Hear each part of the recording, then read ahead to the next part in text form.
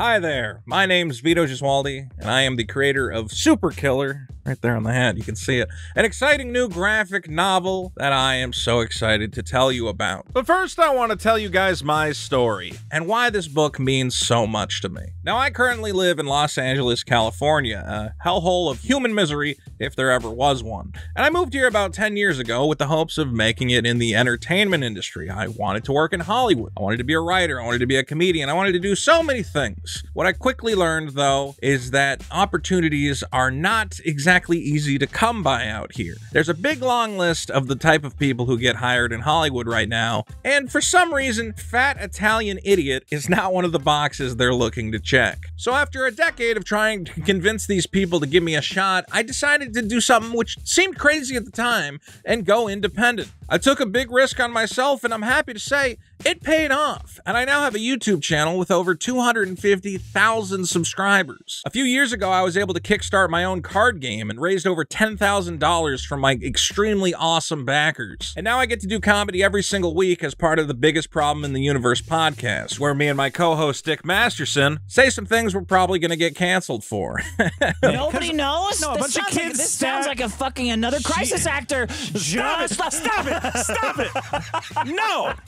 No! Point is, what I've learned is that we no longer need to rely on the mainstream for our entertainment. There is an independent revolution going on right now, and I am so excited to be joining their ranks with my first ever graphic novel, Super Killer. Super Killer is the story of multiversal assassin Sam King, a man with a very important job. See, the multiverse is kind of like a cosmic circuit breaker. Plug in too many worlds, and you risk overloading the entire system and erasing all of reality. Thus, Sam's job is to infiltrate worlds scheduled for cancellation, assassinate their primary hero, and unplug that world from the cosmic stack. Unfortunately for Sam, these heroes aren't going down without a fight. Armed only with his trusty ray gun, Sam must outwit and outsmart some of the most powerful heroes in the multiverse, facing off against alien supermen, night-crawling animal-themed detectives, and even the occasional magical girl.